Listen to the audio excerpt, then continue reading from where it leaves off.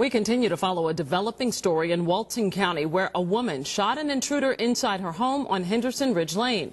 The woman fired 5 times. Well, new this hour, Channel 2's Carrie Kavanaugh is live in Walton County with what she's learned about that intruder. Carrie? Jovita, we've been digging into his arrest record, and according to online records in Gwinnett County, this guy's been arrested 6 times since 2008. Earlier this afternoon, we spoke to the woman's husband. He was on the phone with her all the way in DeKalb County as all of this was unfolding. My wife is a hero. She protected her kids. She did what she was supposed to do as a responsible, prepared gun owner. Donnie Herman was on the phone with his wife Friday afternoon as an intruder was breaking into their home. Walton County Sheriff's deputies say the mother works from home. Her 9-year-old twins didn't have school today. Deputies believe 32-year-old Paul Slater of Gwinnett County came to their door on Henderson Ridge Drive around noon.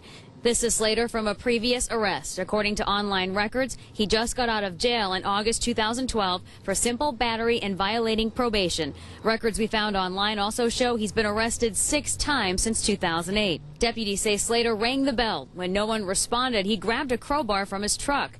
As he pried his way in, the mother grabbed her kids and her gun and hid in a crawl space. The perpetrator opens that door.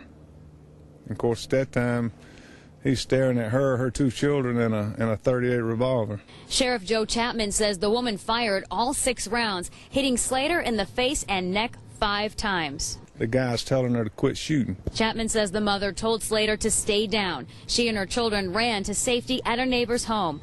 Slater took off but crashed up the road. Walton County deputies emailed us pictures of his crashed SUV. Deputies found him nearby on the ground. Her life is saved, and our kids' lives are saved. And that's all I'd like to say.